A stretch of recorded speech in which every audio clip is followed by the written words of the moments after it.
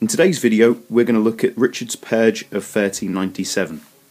So the video is going to be split up into three main parts. The first will look at why Richard decided to strike in 1397 against his uncles and against the senior nobility.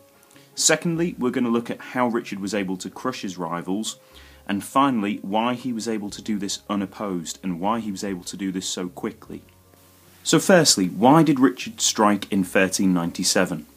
Well, by this point, Richard had arguably built up a cult of personality, and perhaps had an egotistical view of himself. By 1397, much of Westminster Hall, which you can see here on the left, had been completed.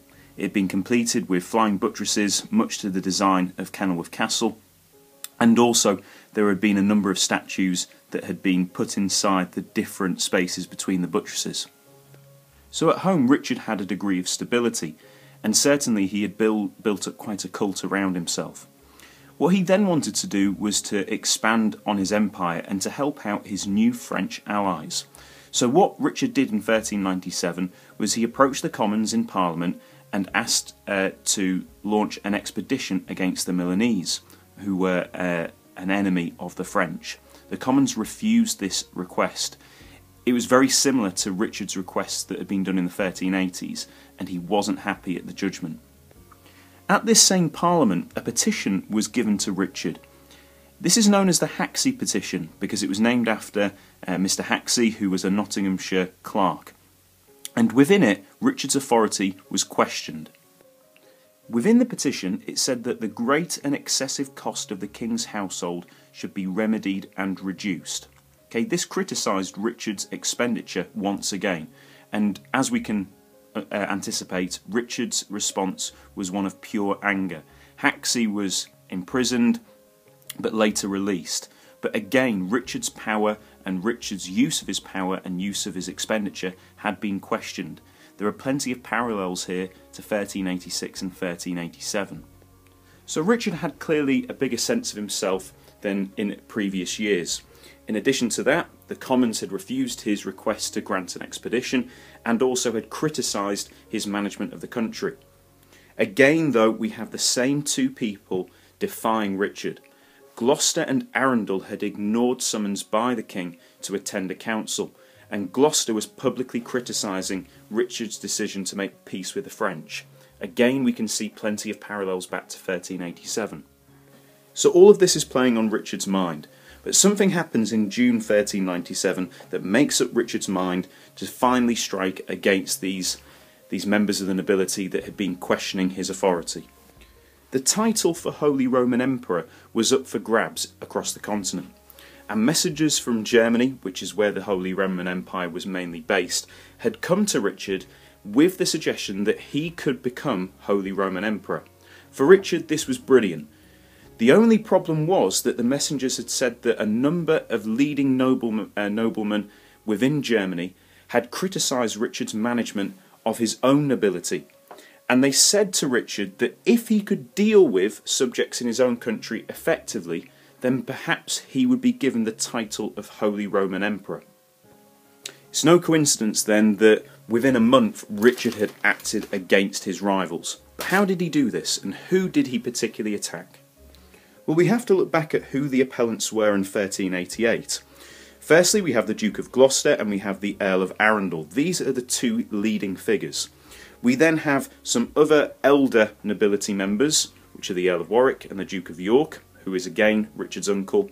And then we have two slightly younger figures, who were these younger appellants in 1388. Henry Bolingbroke, who was John of Gaunt's son, and Thomas Mowbray, the Earl of Nottingham. Well, on the 10th of July, Richard sets up a trap.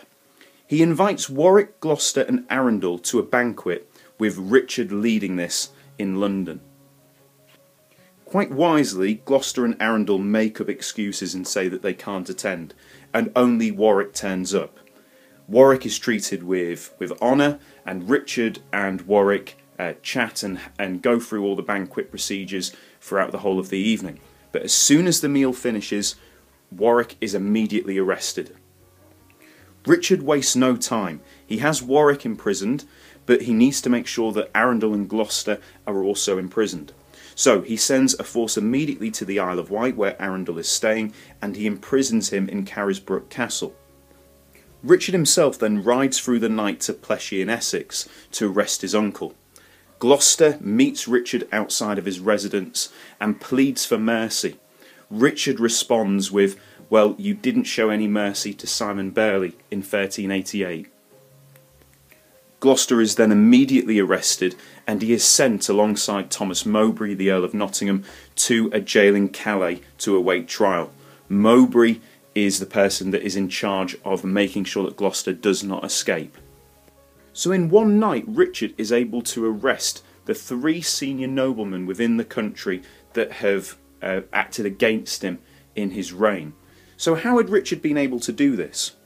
Well, Richard had the element of surprise. Had he acted over a number of days, perhaps Gloucester and Arundel might have been able to gather a force of retainers and attack the king. Richard had done this very quickly.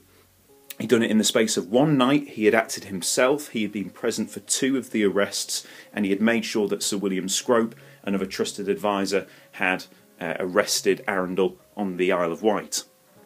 Richard had obviously disclosed his plans to a number of key noblemen that he could trust, and this ultimately helped him as well. In his arrest of Gloucester, he made sure that he had a number of senior noblemen that could come along with him in case things turned ugly. This included his half-brothers, the Hollands, Thomas Mowbray, who's the Earl of Nottingham, and the Earl of Rutland, which was York's son and Richard's cousin. So in lesson, what we're going to do is we're going to look at how Richard then treated these 3 imprisoned noblemen. But there are a number of questions that you need to think about. In the context of his position and the time period, can Richard be condoned for his actions against Gloucester, Arundel and Warwick? How was Richard going to justify his actions to other members of the nobility, particularly people like John of Gaunt and Henry Bolingbroke? Thirdly, why did he do this? And finally, why did Richard not choose to attack York, Bolingbroke, Mowbray or Gaunt himself?